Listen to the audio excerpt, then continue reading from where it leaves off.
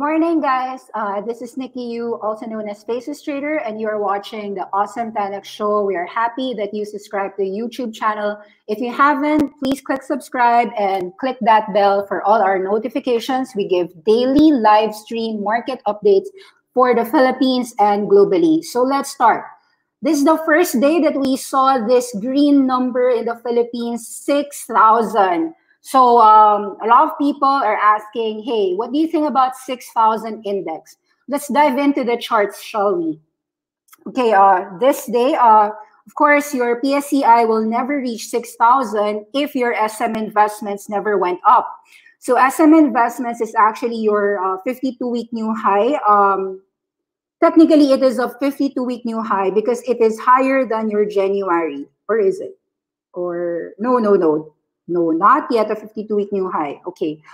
Either way, as you could see, it was really SM that really helped protect the market from about low of 500. Now it's trading at about 946, almost 100% from the lows. AC also from about 360 to 740. This is a 100% move. So your SMAC carries a lot of weight in your index, such that it was the one that really brought your Philippine index out of the quagmire and into the 6,000 zone. Ayala Land 33. Let's take a look at your big names. SM Prime at 32. And of course, the number 5 would be BDO, which is which rallied from about 85, 86 to about 100. That five stock movement propelled your index going from about 5,400 to 6,000. But I think the bigger picture is what you should understand, what happened in the bad names. So we call them sympathy love names. We discussed on May 28, 2020, that these names such as Macro Asia and Cebu Pacific were bottoming out. We even recommended a buy on 33 on Cebu Pacific, and we said that it wouldn't be surprising to see Cebu Pacific hitting 40 anytime soon. Lo and behold, today, June 2, Cebu Pacific is at 43. You've got Macro Asia at 508. Let's look at the charts for these two battered names. So nothing surprising here. All of the reopening efforts, everyone knows that June 1 is GCQ. So we've seen a lot of rallies in the US for airlines. And we were saying that, it would be just a time delay for Cebu Pacific to also rally in partnership or of the sympathy abroad, with the tourism data picking up with other countries. So a lot of the people who are traveling is really just for work. It's not for leisure, but they have to go back to work, or like OFWs have to go back to work, and so forth. So we're seeing that these rallies are your sympathy rallies from about 31 low. Now it's about 45. That's about a 50% move from the lows. During that time, we're saying at 33, there was a 10% risk and a 50% reward, which was really a great opportunistic trade. Cebu Pacific did hit the mark, so that's a good hit ratio move for SEB. Macro Asia, just to show you what happened, we were saying that the triple bottom was in the works. Of course, this was the first bottom. The second bottom, again, it was inspired with the Moderna vaccine rally abroad in USA. And then more data coming out from the US that the airlines as a sector worldwide was recovering. And that helped inspire companies in the Philippines in a particular battered zone, such as the airlines, to also recover. We have seen this recovery from about 340 to 508. Now, of course, Security Bank has rallied. This was also a pick of ours. We said that the MSCI deletion was able to give us a double bottom for Security Bank. And so that 84 below handle was a great opportunity to buy. However, the move right now at 97 could be a potential resistance. Resistance meaning people might try to trim and sell. So you've got Security Bank here at a limited upside 100. Even if it can go to 110, we would advise people to start trimming, take some profits out, and then give some move just in case it's still above 90. It could go to 100, 110. So better reward, but scale out as it goes higher or as it goes lower. You've got about BDO. We've discussed BDO already. Okay, other MSCI deletions. Of course, M-wide was something that we were discussing because of the capitalization of volumes. So far, Mega-wide has rallied from about 450 to 570. Take note that that rally move is a V-shape from the MSCI. MSCI was announced May 13. So it used to trade at 6, fell all the way to 450 on that announcement of deletion. And now this recovery is just to go back to that pre-MSCI deletion. So that's just really a recovery back to this 6 peso zone. So it's more of you can call it more like a sympathy to the companies that have been deleted during the MSCI. MSCI refers to the Morgan Stanley Composite Index. Okay, so let's take a look at some earnings reports for the day. We've already gotten the earnings report for PureGold's first quarter 2020. So this is for the March, and I'll show you some insights that that are really important for me. So just a few things. Gross profits grew by 13% in first quarter 2020. You've got the net sales expanding 17.4% in first quarter 2020. PureGold accounts for about 77% of the consolidated net sales. Gross profit margin is 16.9%. Your consolidated net income is 16% up, with net profit margin of 4.3% for PureGold. For total. But if you're just looking at PureGold, the net margin for PureGold is 3%.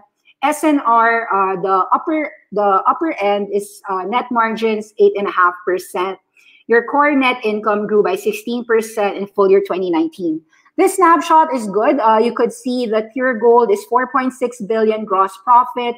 SNR is 2.3 billion. So roughly your 19 SNR stores contributes about half of the income, equivalent to 380 PureGold stores. For those who are not aware, we are already 436 PureGold stores, and that is almost a double in the last 6 years, from 215 stores to 436. From 2011 to 2013, that was also a double. So 100 to 200 to 400. Let's see in the next 7 years whether we have 800 PureGold stores. But this is really a true growth story with strong, rapid expansion via organic internal cash flows. So most of their expansion has really been brought about by their own income and profits.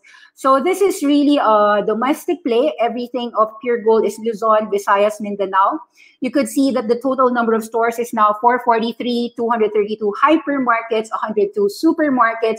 You've got 50 PureGold extras, 20 SNRs, 39 SNR QSRs. So when you're talking about QSR, we're talking about quick service restaurant. That would be the New York style pizza of SNR, where you can buy and take out even in COVID. So it's a takeout delivery.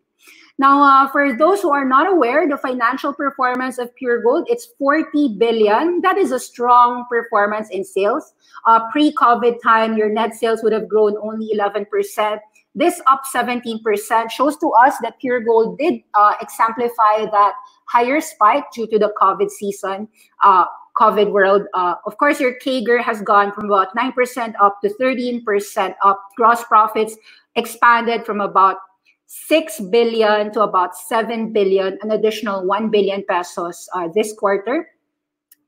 You could also see that the operating margins have gone up. Operating income, operating expenses have risen, but they're able to stay static, no? So CAGR 10%, 11%.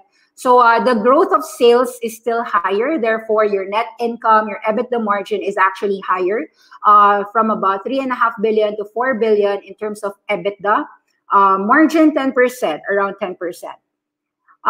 Okay, that would be for your pure, if you're going to look for PureGold only, just for PureGold from 26 billion to 30 billion, 31 billion. That's up 17%. That's almost a double because it used to be just 10% growth in revenue. So that's a really good number actually.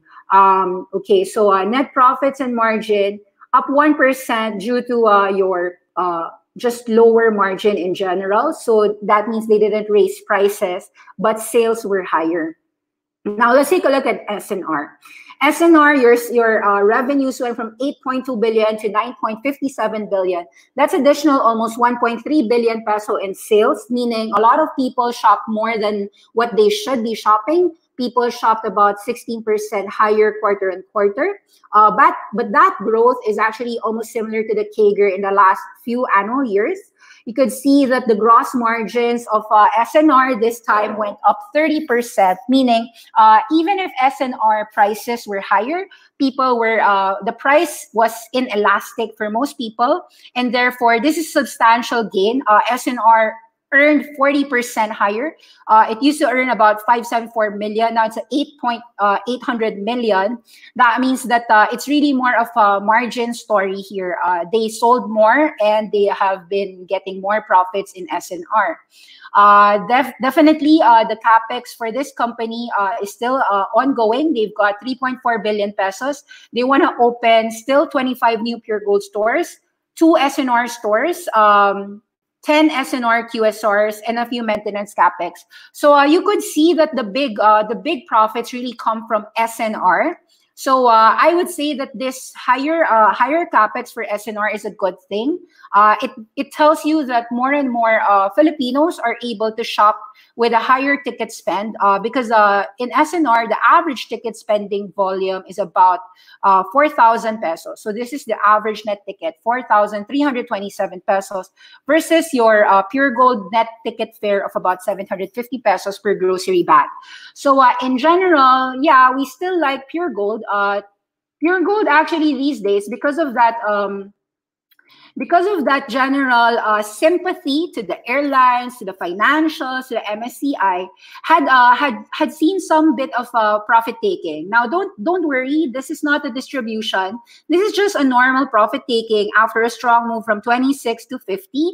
So that's almost 100% move. So if you see Ayala Corp and SM here at 6,000 zone index getting some take profit, that's also part of a healthy market wherein people learn how to take profits, especially after a big move. So in general, we're still seeing that although Pure Gold could drop, it could retest this support at 43, or even if it goes somewhere here at about 42, 41, you've got a lot of support. Even in the Fibonacci retracement, this is less than about 23%. So yeah, this is still at your 382 zone. So I would say that anywhere from 41 to 45, that is a zone that people who wants Pure Gold could buy. Remember, 40% SNR growth in income. You've got 17% up in sales. Pure Gold today is just a cheap 15 times PE company. And with that kind of growth, I would say that many people would continue to buy this supermarket in the Philippines. So yeah, continue to be bullish. Use any drops here at about 41 to 44. After you take profit in your Security Bank, in your Cebu Pacific, in your Macro Asias, you could actually try to siphon some of those money into Pure Gold. That's a good pick. Now, how is your target gonna be? We think that you can see it hit about 50 and then break above 50 to go new highs, all-time high zone. Why is it gonna break 50? So recall that in 2013, Pure Gold used to just have 215 stores. Now, 7 years later, 2020, we're still at that 44, 50 zone. We think that after a double in your sales, a double in your profits, a double in your store count, actually your income has more than doubled in the last 7 years, and yet the PE ratio is still at 50. So it used to trade here at about 30 times. So now it's just 50 times. So it's 15 times. And so we think that this is a very discounted supermarket, even if they're very good profits. So you want to buy into this company. Aside from that, let's discuss some earnings front. Today, Shakey's Pizza has already shown that their net profit fell 35% on store closures. This is June 2, 2020. Shakey's, of course, posted a drop due to the Luzon-wide lockdown in March. Why is it that the market is trying to recover and going up? Because since June 1, we already have general community quarantine, meaning a lot more people can go out, even if it's just takeout and delivery. People are still bullish that they can recover in the next 6 to 9 to 12 months. And since the market is all about the recovery hopes, about the reopening, we are seeing a rally mode for your restaurants, for your airlines, for your banks. A lot of these names got hit about 60-50% down. We'll discuss the charts of Shakeys later. But let's read the news. The news reported that there was a 21% system-wide sales growth in the first 2 months of the year. So the reason why the 3-month period ended flat revenues was because that last month was closed. However, their net income still managed to be 114 million pesos for that first 3 months, even if it's only 2 months open. Now, only 9% of Shakey's network of 290 stores were operational in the second half of March. These stores were only servicing delivery and carry-out customers. Shakey's ended the quarter with system-wide sales of 2.3 billion pesos for that quarter. The temporary closure of a significant number of stores have really dampened our net income. We expect the second quarter to be worse. It will be the most challenging that Shakey's will experience in their career of about more than 20 plus years in the business. However, Shakey's doesn't believe that they would suffer very, very much. They believe that they are in a good position to bounce back because they have multi-channel, omni-channel presence.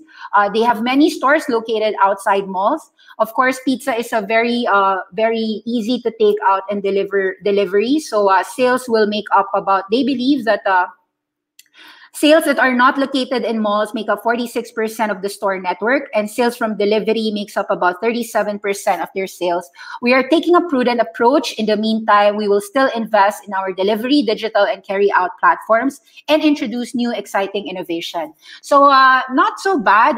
Remember that, let's take a look on your Shakey's Pizza.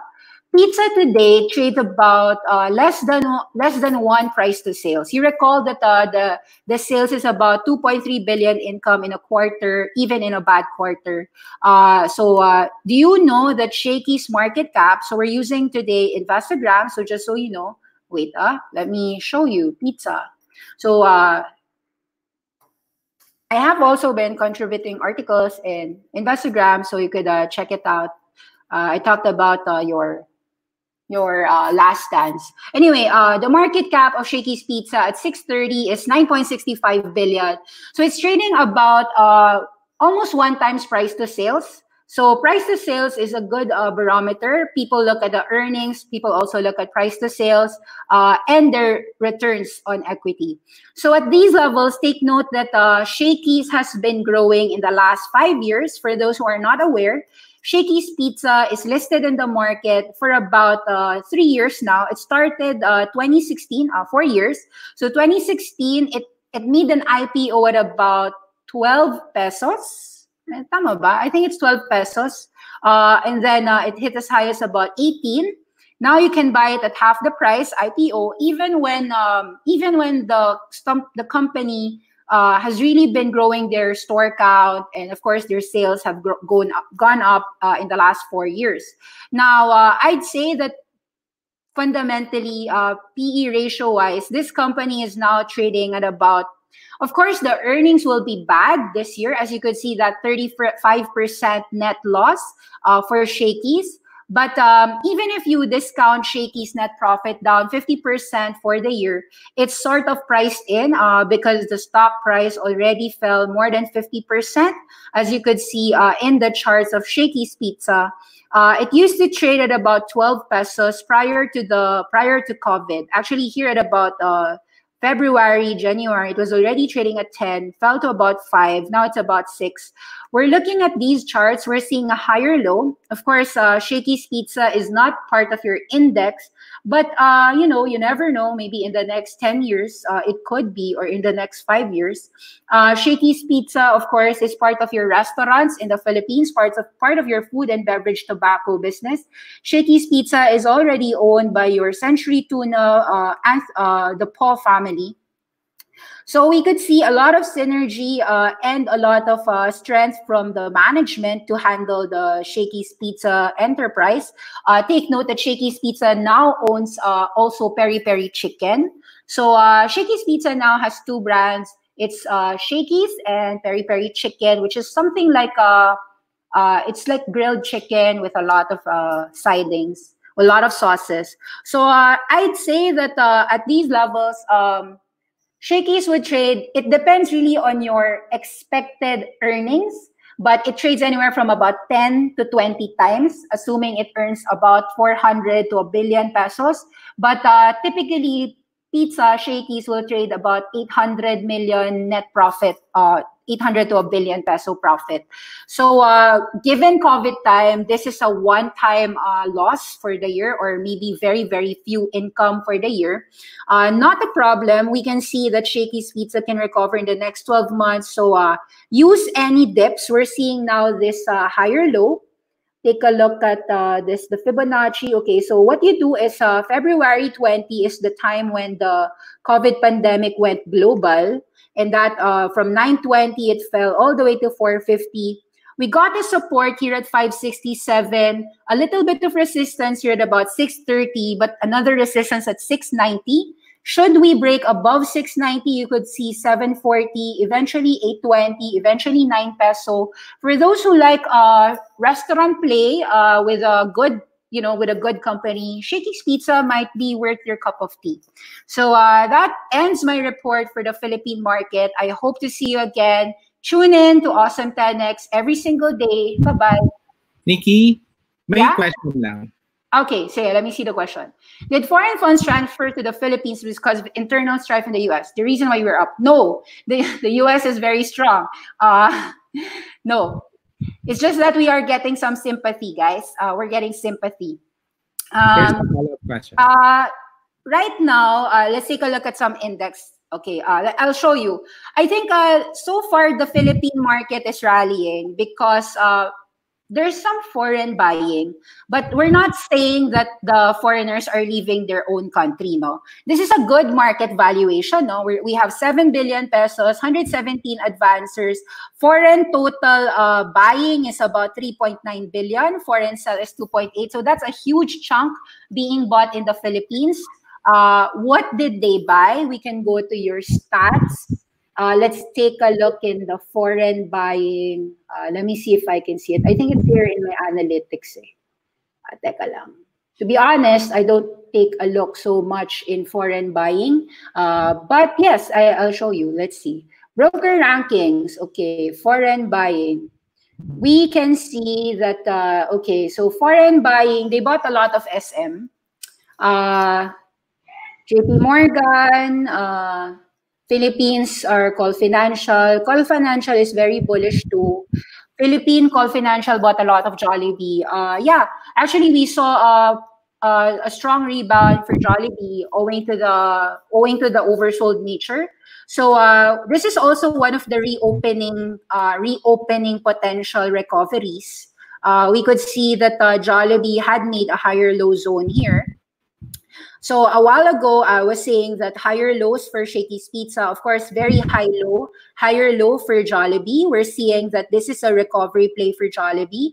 It wants to recover.